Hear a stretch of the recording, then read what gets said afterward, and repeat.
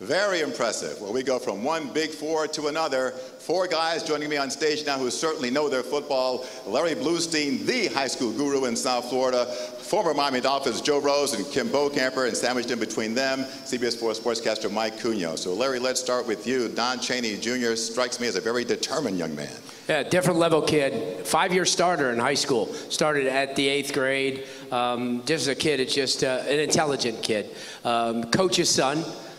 Somebody who was, even when he wasn't playing and he was hurt, he was always out there, Jim, helping. Just one of those kids that goes year-round. Two-time state high jump champion, reached 7 feet last year. Wow. An amazing athlete, amazing student athlete, a perfect candidate. And I saw his dad. His dad's a big dude, so when Yes. Dad speaks, I'm sure he listens. Yes, he is. All right, Joe, Henry Parrish, man, his stats just leap off the page. And the funny thing is, everybody knows he's getting the ball, but he still makes big plays. You know, it's amazing. Every Friday night, whether you go to a Columbus game or you're sitting at home for the highlights, you're going to see Henry go 70 or 80 yards, it seems like, every night. There's one reason Columbus, after kind of a slow start there in the middle part of the season, got together. They're going to be playing for a state championship, and it's because of that guy right there. Unbelievable.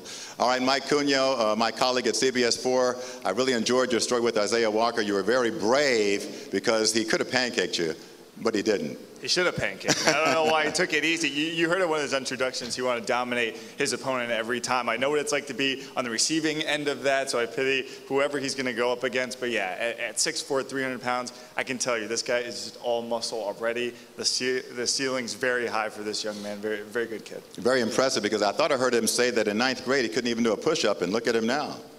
Can't do a push-up now. You're only giving up like what, 1 or 2 sacks all season? So that's pretty great. All right. Kim, I know you're partial to the defensive side of the football, and Derek Wingo from St. Thomas Aquinas has really been a star. He seems to have the total package. Well, he is. He's the epitome of a student athlete to get started. He's a smart kid.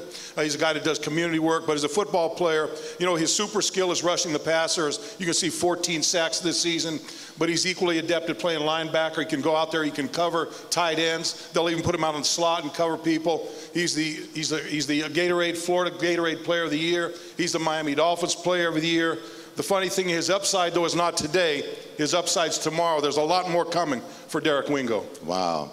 Well, guys, well said. And young men, I hope you realize that this means that people are always watching you. These guys have been watching you perform. Congratulations to you, and thank you guys for putting their accomplishments in perspective. Well, coming up, the moment we have all been waiting for, we're going to announce the winner of the very first CBS4 Nat Moore Trophy.